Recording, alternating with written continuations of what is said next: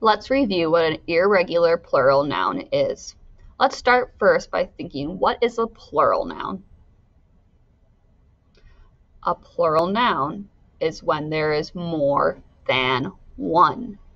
So a singular noun would, for example, be dog. But if you have more than one dog in your house, you would say dogs. And we added an S at the end. Sometimes, though, we can't always just add an S to make the noun plural. And an example of that is when we have an irregular plural noun. It means it doesn't make sense just to add the S. The word actually changes. So let's take a look at these two sentences in purple, and we're going to look for a noun that means more than one, but it doesn't have just the S at the end. So I'm going to grab my highlighter tool. I'll read the sentence to you, and I want you to think, what is the irregular plural noun in the sentence?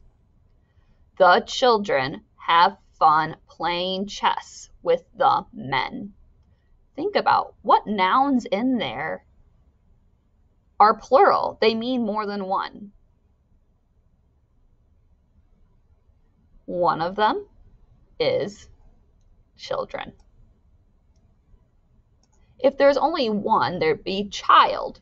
But when you mean there's more than one, then we say children. What's the other irregular plural noun in the sentence?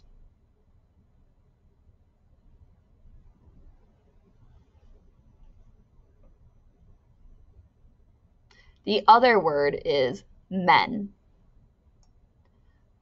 One man, many men. Again, remember, a plural noun means when there's more than one. Let's take a look at our second sentence. It says, mice have 4 small feet. Again, there are plural nouns in there, but they don't just end with an S. They're irregular, and so the word is slightly different. So what words in that sentence mean more than one?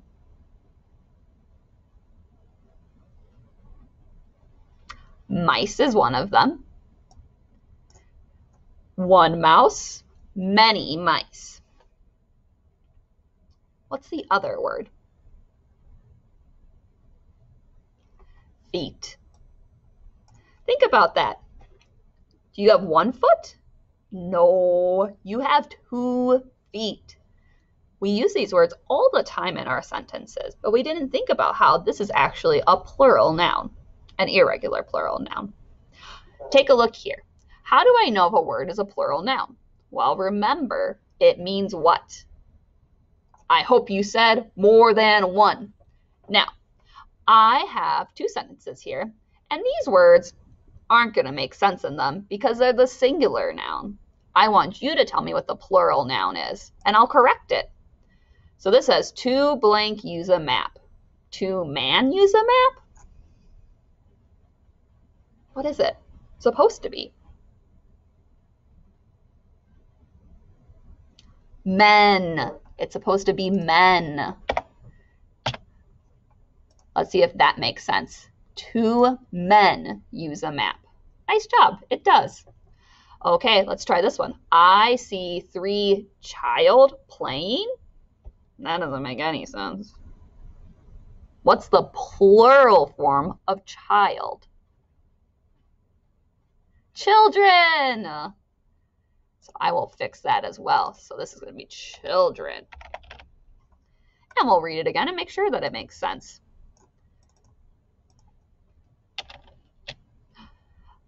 I see 3 children playing. Now the sentence makes sense. This week, we have also been reviewing capital letters and periods. Remember, a statement always begins with a capital letter and ends with a period. You need to remember to use those capital letters in all of your writing. The sentence always starts with that big letter. Okay, let's take a look at these sentences. We need to correct them. If you see a mistake, go ahead and just shout it out. The broth is too hot. There's a couple mistakes in here. Yeah, one of the mistakes is that this should be a capital T. I just said capital letters always begin our sentences. What else? Yes, these shouldn't be capital letters in the middle of our sentence. They're not a proper noun. They don't need to be capitalized. The word too or hot, no. Anything else? Listen to how I read the sentence. The broth is too hot. Is that a question? Am I asking you something? So what should I switch that question mark to? We need to switch it to the period. There's no reason to have a question mark there. Good job. This sentence looks correct by me now. Let's take a look at the sentence here. The women have fish for lunch. I'm going to already tell you there's 3 mistakes in that sentence. Go ahead and tell me what they are. One of them right away. There is no punctuation at the end. We can't have that. Yeah, lunch does not need to be capitalized. It's not a proper noun. It's not starting our sentence. Is that it? Yeah, I hope you remember that we always need to start with that capital letter in our sentence. Friends, keep on practicing using your capital letters to start your sentences and for proper nouns. Also, remember to always end your sentence with a punctuation mark. A period for a statement, a question mark for a question, and if you have an exclamation, which means you sound excited or angry, use that exclamation mark.